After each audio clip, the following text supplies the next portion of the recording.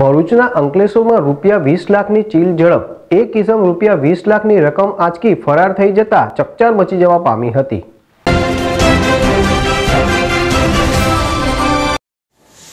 ભરૂચના અંકલેશ્વરમાં ₹20 લાખની ચીલ ઝડપ. એક ઇસમ ₹20 લાખની રકમ આંચકી ફરાર થઈ જતા ચકચાર મચી જવા પામી હતી.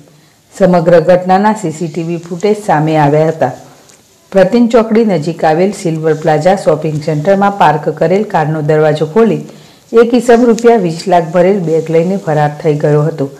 જે સનસનીખેજ સમગ્ર ઘટનાના સીસીટીવી ફૂટેજ બહાર આવ્યા હતા. આંગડિયા પેઢીના કર્મચારી કાર ખોલી અંદર બેસતા જ પાછળનો દરવાજો ખોલી ઘટનાને અંજામ આપ્યો હતો. શહેર પોલીસે તપાસ શરૂ કરી હતી.